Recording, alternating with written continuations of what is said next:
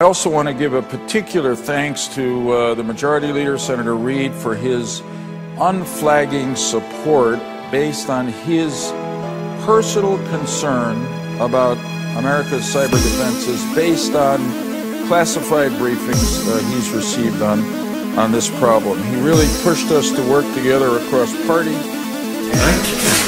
To make sure. Because one thumb drive plugged into a computer can lead to an infection that spreads, to an infection that spreads, an infection that spreads. You have been infected. Mr. President, if we don't act now to secure our computer network sometime in the future, and I believe it will be in the near future, we will be forced to act in the middle of a mega cyber crisis, or right after one that has had enormous, perhaps catastrophic effects on our country. Why you know at the end 2012? Because the truth is that time is not on our side.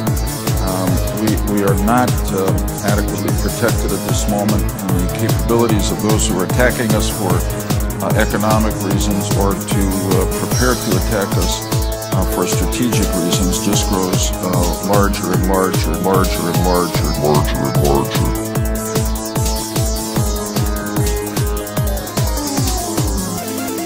We are Project Mayhem 2012. We are everywhere. We do not forgive. Expect us.